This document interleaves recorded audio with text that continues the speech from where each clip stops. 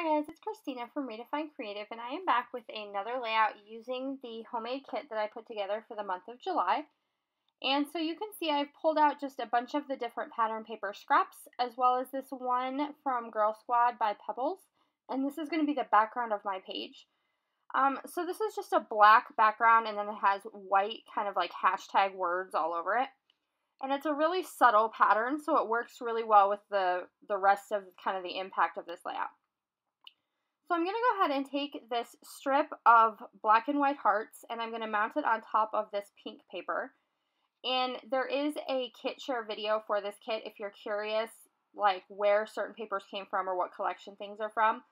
All of that information can be found in the July kit share, which is also in this playlist.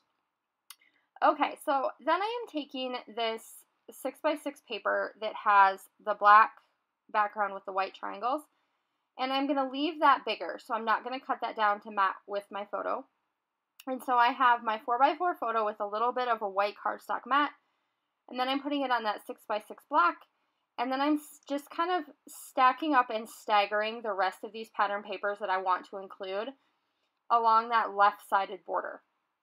And then I know that I want to tuck this glassine bag in behind all of those layers, because I have grabbed a tag out of my stash that I am going to stick inside there, and that's where my journaling is going to be found.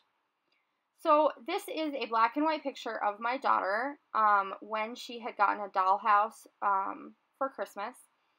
And there were a lot of colors going on in the dollhouse itself, so I pretty much always intended for this to end up being a black and white.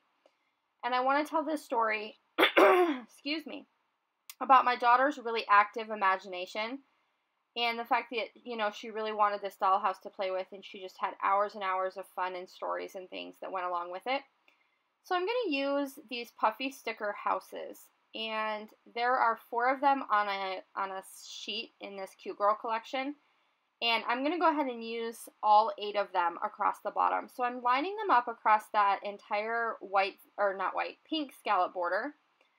And I want them to extend, you know, the full length of that entire area. So I'm kind of setting up this little town. And I really love kind of the whimsical look of these, along with all of the colors and pattern papers in this collection that I put together.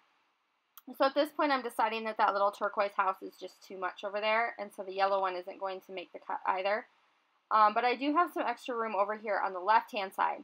So I decided to start my row a little bit earlier instead, and then rather than trying to fit in that turquoise one, what I'm going to end up doing is kind of pulling that part apart and changing it up here in a few minutes. I've already kind of decided my title is going to be Beautiful Dreamer, because it's talking about this Barbie dream house, but also talking about this sense of imagination that my daughter has. So Beautiful Dreamer is going to be the title up there, and then I'm going to grab some of these Tim Holtz phrases to go underneath. And it says, keep some room in your heart for the unimaginable, today is full of possibilities, and listen to your heart, it will show you the way.